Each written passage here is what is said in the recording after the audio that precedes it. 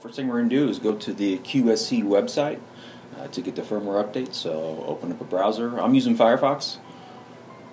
So here we go. Type in QSC update, and I clicked on the software and firmware link. Let's see if this works. Oh, there it is. Touchmix software. Now I have the Touchmix 16. So this looks like that we're in the right section here. Got the firmware, and I'm on a Mac.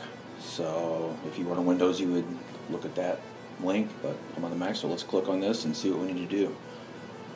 Okay, so before downloading, follow these steps. Launch the Finder on your Mac and type Archive Utility. So I'm going to copy that. It's Command-C on your keyboard. Go to the Finder, paste it in there, hit Enter, and there it is.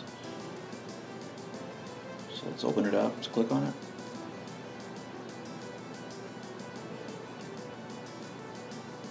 Let's go to the menu bar of the Archive Utility, and we're going to select Preferences, and we're going to uncheck Keep Expanding if possible. Okay, so let's uncheck it. It looks like the next step 6, 7, 8 were if you were using Safari as a browser, so we won't need that. So yeah, pretty straightforward. So let's go ahead and download it. And I'm going to save the file, and it'll go to my downloads folder.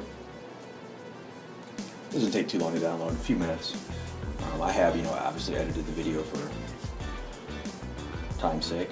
There's the file. So now what I'm going to do is I'm going to copy it and put it on my thumb drive, which I've already got plugged in to my computer. So Command-C, and then you can go press on Command Option and then V on your keyboard, and it'll actually cut it over.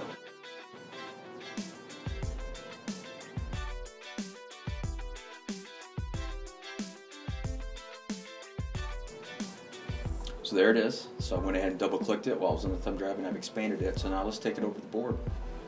It's on the thumb drive. I plugged it in. Gonna plug it in the back of the board.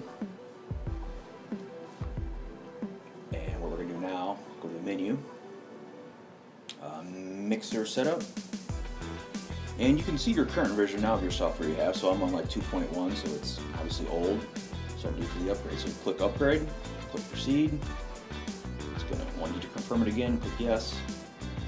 And now what it's basically doing is taking the firmware on the thumb drive and putting it onto the board itself. This takes a few minutes. It definitely takes a little bit of a process. And your screen will go black a few times, pop back on, etc. So there it is. So now it's recognized it. So let's select it, the firmware, and click Proceed. It asks if you want to proceed again. Click yes, and now it's going to basically upgrade it on your board. It said the upgrade was successful. You want to reboot? Yes. Pretty straightforward process for the most part. This takes a few minutes too. About 10 minutes actually. So definitely have to have a little patience with it. And when the new version of the firmware pops up, you will definitely be surprised because it looks completely different. That's the first thing I noticed. I was a little taken back by it. But yeah, I navigated around with it for about 5 minutes, and everything's still in there, and I couldn't notice anything really differently other than just the interfacing.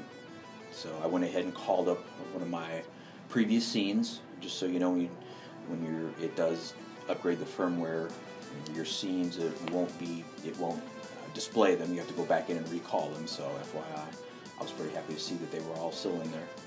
And yeah, the cool thing is all your auxiliaries are right to your left-hand side, so you can get to your monitor mixes super fast now versus having to go through a few menu prompts like you did before. So yeah, it definitely looks a little different, and getting to the monitor mixes seems to be a lot easier. I really didn't think it was a problem before, but hey, it's a little bit easier now.